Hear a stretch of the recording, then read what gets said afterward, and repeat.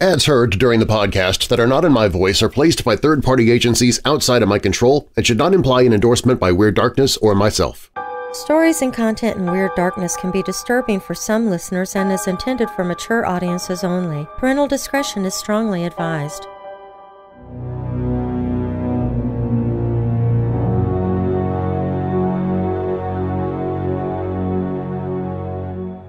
In the ranching heartland of America, a mysterious plot of land has been dubbed the strangest place on Earth. If tales are to be believed, Skinwalker Ranch is an epicenter of extraterrestrial activity, surrounded for decades by disproportionate amounts of UFO sightings and paranormal phenomena. Native Americans in the area believe the ranch is plagued by evil creatures known as Skinwalkers, while others claim to have seen UFOs, crop circles, and unexplained lights. The Skinwalker Ranch is a weird place. Located near Ballard, Utah, it's long been the source of tales of monsters, spaceships, and other bizarre phenomena. I'm Darren Marlar, and this is Weird Darkness.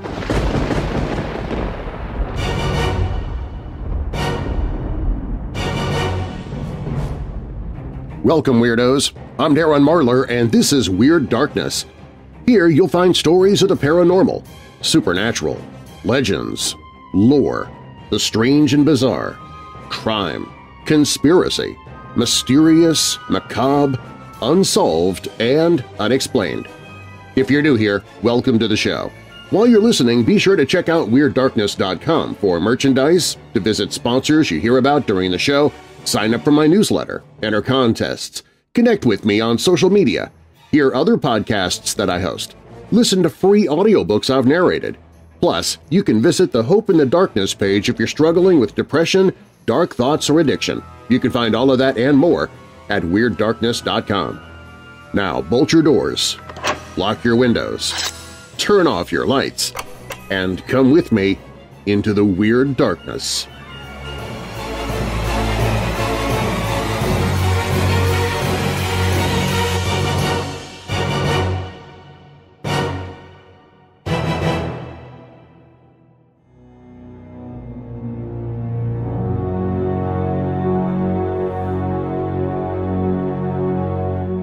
People tend to gravitate towards those they have things in common with, like-minded communities. Apparently, it's no different for non-human creatures.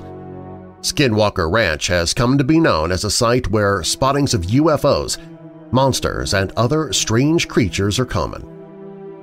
In 1994, Terry and Gwen Sherman and their children moved themselves and their cattle into the 480-acre ranch south of Fort Duchesne, Utah. Within 2 years, they had sold the ranch, desperate to leave behind the paranormal torment they claimed they'd been bombarded with. The Shermans took to radio and newspaper media outlets to share their experience of the bizarre things they'd witnessed on the ranch. For a long time, we wondered what we were seeing, if it was something to do with the top-secret project, Terry told the Deseret News in 1996. I don't know really what to think about it. The family described a ship the size of multiple football fields and strange blinking lights. The soil on their fields had large impressions flattened into the grass. There were voices speaking in strange languages that seemed to emanate from thin air. Terry spotted a figure over 7 feet tall standing next to an object. Cows would disappear into thin air, and after chasing a bouncing ball of light, 3 of their dogs were never seen again either. Local retired high school teacher Joseph Hicks had been researching the area's paranormal sightings since observing a flying object with his students in 1951. The piece of land hosting the Shermans' ranch was notorious for mysterious sightings, and over the years he had chronicled hundreds of them. In his studies, Hicks found that the Native American Ute tribe, who had called the area home for thousands of years, had folklore of mysterious skinwalker creatures. The particular patch of ranch land had long been deemed cursed and forbidden. It earned the name Skinwalker Ranch. In 2002, Hicks told journalist George Knapp, who wrote the definitive ranch history for the Las Vegas Mercury, that the Utah Basin region was so rife with extraterrestrial occurrences that an estimated half of the population had witnessed UFO activity.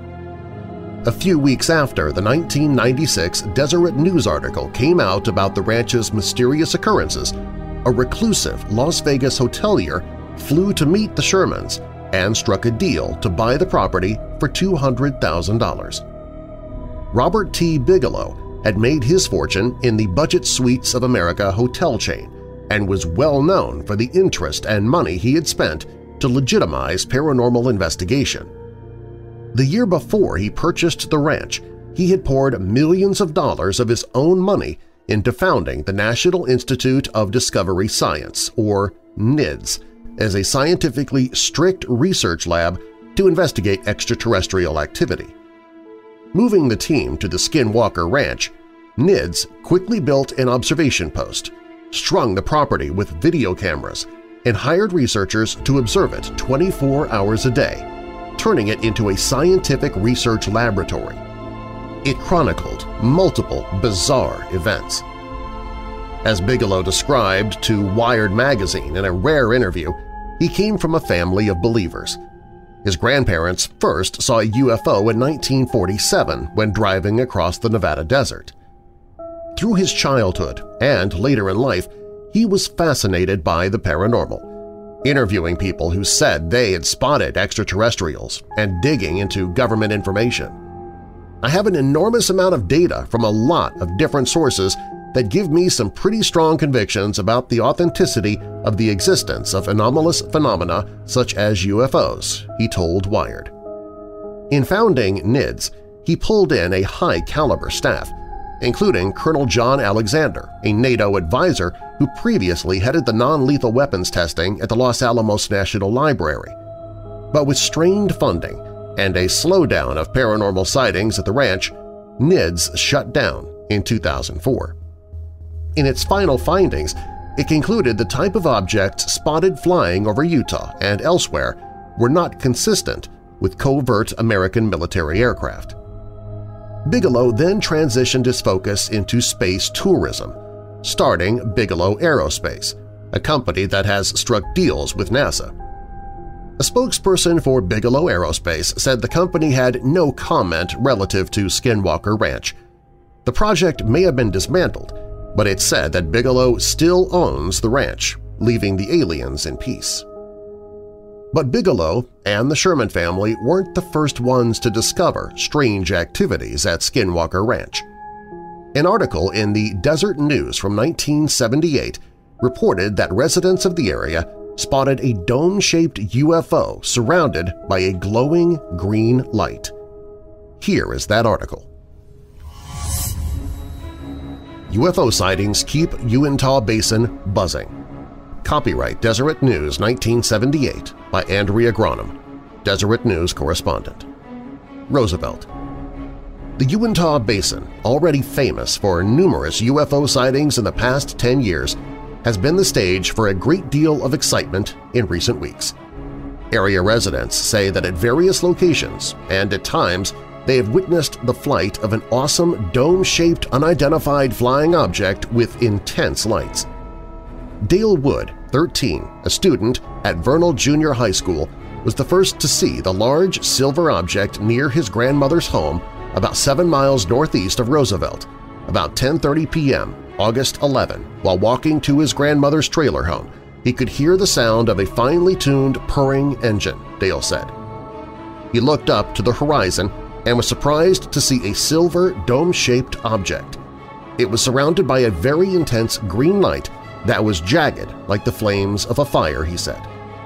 The object then hovered directly above him, and he was able to see the underneath section of the craft. He could see the lights there with the middle light of greatest intensity. While the craft was overhead, the engine sound was not noticeable, he said. The object remained overhead for a few minutes, and, Dale said, he had the impression he was being watched. Dale said he was very scared, but at the same time he wanted to see what the UFO was going to do. It began to circle, and Dale immediately ran to tell his brother, David, who was nearby in his aunt's house. David called his mother, who was in his grandmother's home doing some canning, shouting that Dale had seen a flying saucer. His mother, Laram Wood of Vernal, told her son Dale was just trying to scare the younger children. Suddenly, the air conditioning units and television sets quit operating. Mrs. Wood tried to switch on the air conditioning, but to no avail. She also noticed that the dogs were whining and crying, not barking, she said, but whining as though they could hear a sound beyond the human hearing range. Mrs. Wood went outside along with some of her children in time to see the craft circle over the area twice. It then took off rapidly toward the northeast. Mrs. Wood said she was very frightened, yet so fascinated she couldn't take her eyes off the object. Dale had the impression the saucer-like craft may have landed in a field near them.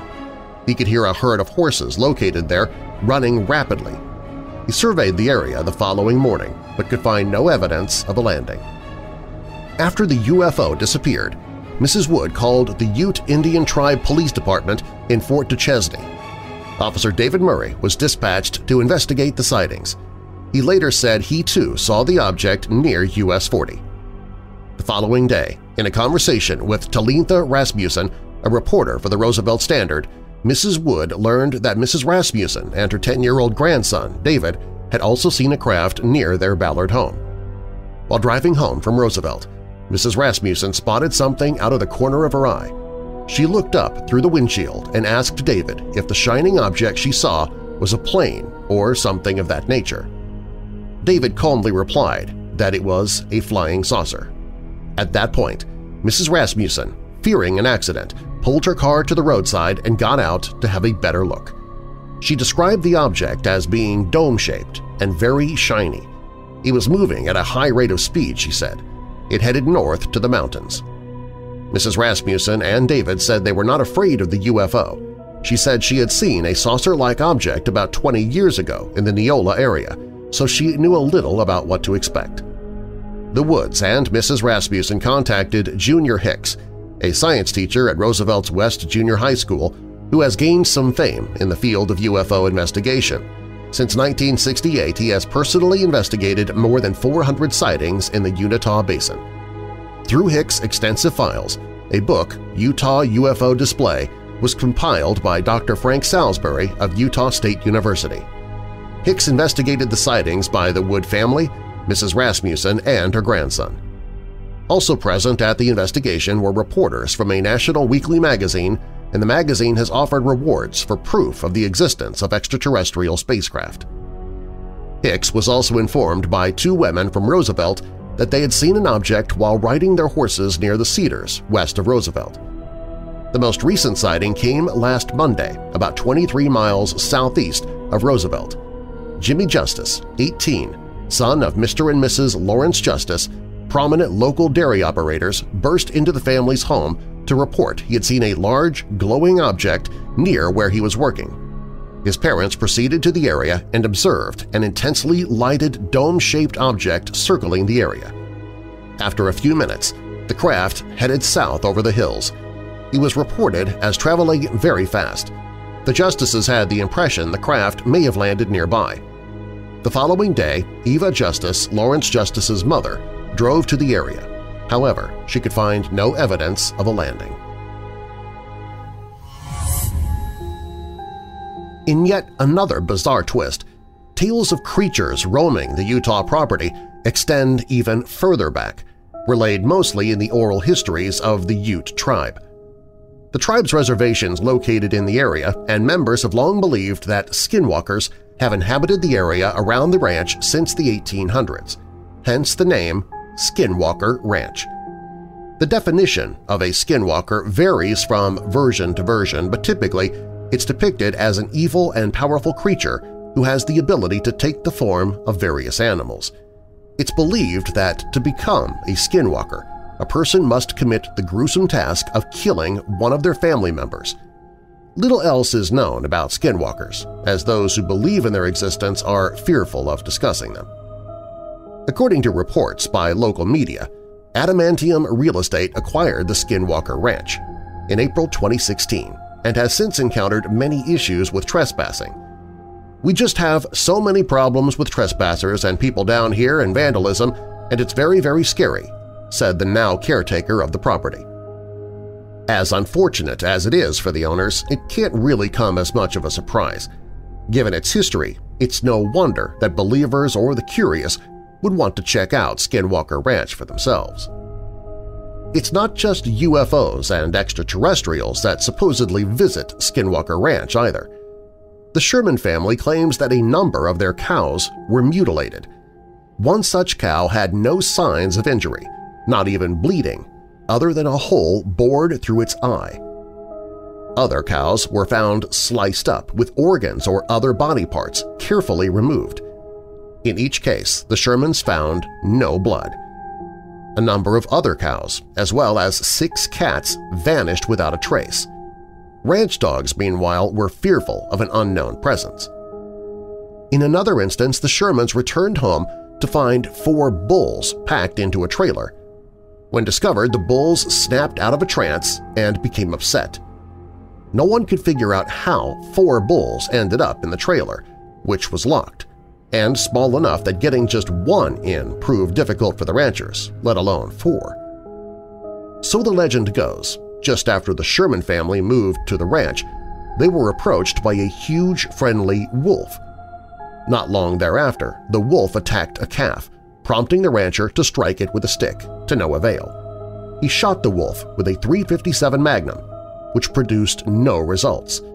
The wolf was shot 2 more times with the Magnum, then several times with a hunting rifle, with still no result.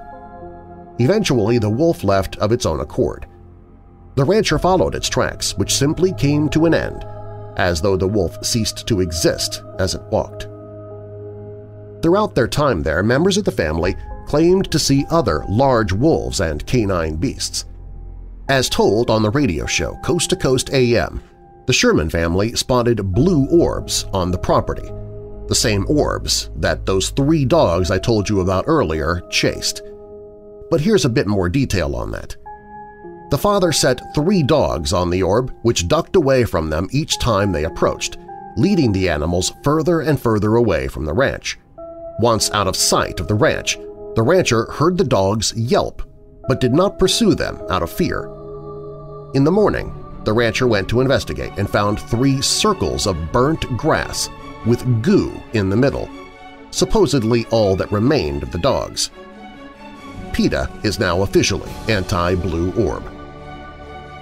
Poltergeist activity was also reported by the Sherman family shortly after their run-in with the bulletproof werewolf. According to a segment on Coast to Coast AM, the paranormal radio news program, the matriarch of the Sherman clan stated she often came home with groceries, unpacked them, and later discovered all the food repacked into the shopping bags. The family also reported missing or moved objects, such as a hairbrush found in the freezer when it had last been seen on the bathroom counter. The Shermans heard voices in a language they could not understand and spotted shadows in the house. The Sherman family reported seeing a number of bizarre animals, including a beast that looked similar to a hyena on steroids. According to journalist George Knapp, Sherman saw the creature attacking one of his horses, but as he approached, it disappeared, leaving behind only claw marks on the horse's legs. This same varmint may have been seen by others. The wife of a local police officer noticed a similar creature at Skinwalker Ranch, and a visitor to the ranch spotted a brutish animal that ran 100 yards in a matter of seconds and roared loudly. For a 2002 article for the Las Vegas Mercury, George Knapp spoke with Junior Hicks, who had cataloged a number of paranormal events in the area. Hicks explained, "The Utes think the Skinwalkers are powerful spirits that are here because of a curse that was put on them generations ago by the Navajos, and the center of the whole legend is this ranch. The Utes say the ranch is the path of the Skinwalker. Tribe members are strictly forbidden from setting foot on the property. It's been that way for a long time." According to skinwalkerranch.org, a website documenting all the entities encountered at the ranch, the Dark One is extremely rare. This being is possibly human, a shaman trapped in an alternate timeline. Those who have seen the Dark One describe him as a silent Native American peering through the portal to another dimension. Some believe he opened the portal. When most people hear Skinwalker Ranch, they think of Utah. However, there is one in Connecticut as well. The Connecticut Ranch is located in Litchfield Hills and, according to ghost hunters Paul and Ben Eno, bears several similarities to the Skinwalker site in Utah. The family that lives at Skinwalker, Connecticut, claims to have seen UFOs and ghosts as well. Paul called the location a genuine crossroads of the multiverse and states that all manner of human and non-human creatures seem to be sharing the same physical space but within their own parallel worlds. Few have claimed to have encountered a mysterious portal, but those who have say it exists on the ranch, and it appears in the form of a bright orange or blue light that lasts for about 10 seconds at a time and hovers 500 to 1,000 feet in the air. The theory is the orange portal allows beings to pass into and out of our world from another dimension, while the blue allows vehicles to pass. If true, this could be how the bulletproof werewolves and massive hyenas entered and vanished from the ranch, if you believe in that type of thing. Some believe giant snakes lurk in the Bottle Hollow Reservoir very near Skinwalker Ranch. The indigenous Ute people believe in these snakes, and tribal police have reported several bizarre drownings in Bottle Hollow. One man claims that a woman he went swimming with after dark one night was pulled beneath the water and drowned by a snake. In the book Hunt for the Skinwalker, a tribal police officer attests to personally seeing a snake. It would swim straight down from the marina and go all the way down to the bottom end, he said. You could see it on moonlit nights. I saw that, well, the other guys have seen the snake in there too. An unnamed witness claims to have seen a mysterious squid on the ranch. Very little is known about this creature. It's perhaps related to the giant sea snake sightings, though this is mere conjecture. Details of the supposed encounter are extremely scarce. The Sherman family often found crop circles laid out in triangular patterns. They also reported finding neat, perfectly proportioned spherical holes in the earth.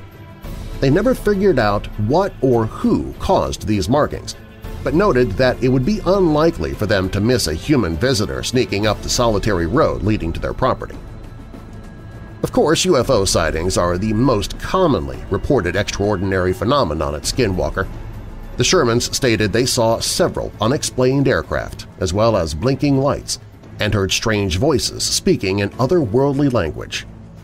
As mentioned before, numerous cattle were mutilated during their ownership of the ranch, which many attribute to alien interference.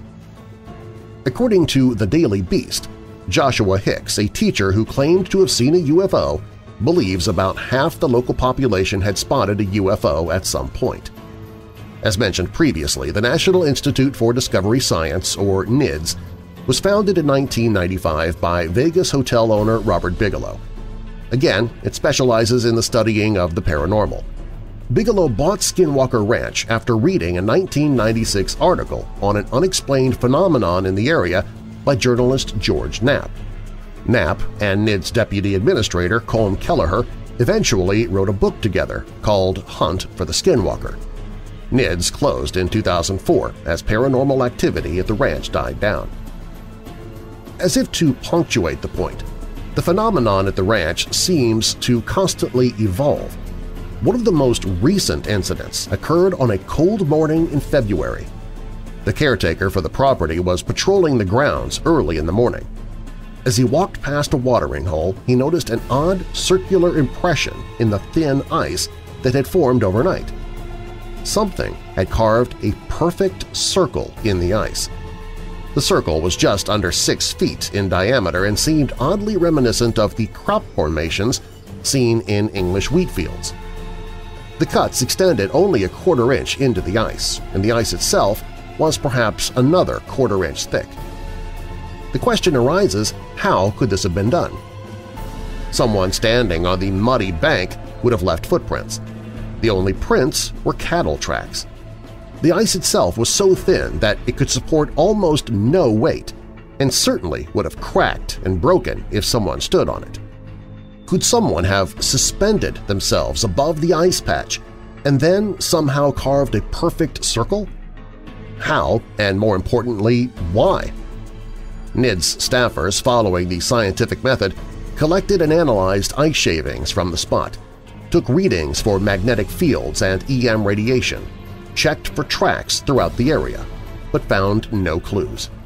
There is no natural explanation for such a subtle event, and it has never been reported again. NIDS employees compiled a confidential report containing information about all the assorted incidents on the ranch. Reading this report will make the hair stand up on your neck. To date, the researchers have recorded 7 distinct incidents involving magnetic abnormalities. Simply put, their compasses went nuts while out on the range. The needles of the compasses either spun out of control or pointed straight down at the ground.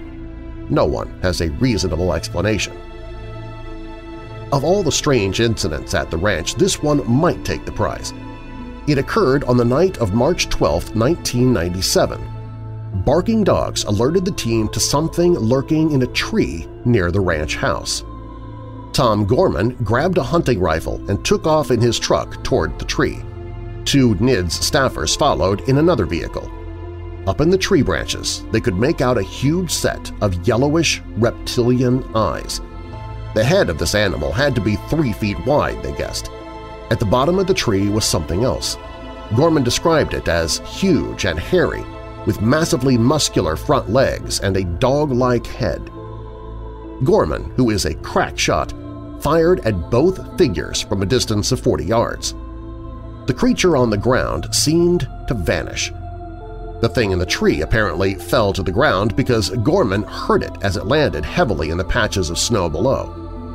All 3 men ran through the pasture and scrub brush, chasing what they thought was a wounded animal, but they never found the animal and saw no blood either. A professional tracker was brought in the next day to scour the area. Nothing. But there was a physical clue left behind. At the bottom of the tree, they found and photographed a weird footprint, or rather, claw print. The print left in the snow was from something large. It had 3 digits with what they guessed were sharp claws on the end. Later analysis and comparison of the print led them to find a chilling similarity. The print from the ranch closely resembled that of a velociraptor, an extinct dinosaur made famous in the Jurassic Park films. For the record, no one at NIDS is saying they shot a velociraptor. They just don't know what it is. If the Skinwalker Ranch and all I've told you isn't strange enough, it goes over the cliff with a professional wrestler. Wrestler, politician, and conspiracy theorist Jesse Ventura took on the Skinwalker Ranch in an episode of his show Conspiracy Theory with Jesse Ventura, a show with a terribly enigmatic title. In a nutshell, the government knows about the aliens. According to Ventura and friends who present very little evidence to back up their claims, Robert Bigelow, who owned the ranch after the Shermans, found proof of or even had direct contact with aliens. What's more, Bigelow's organization, Bigelow Aerospace, is in cahoots with the government and might even be building a space hotel.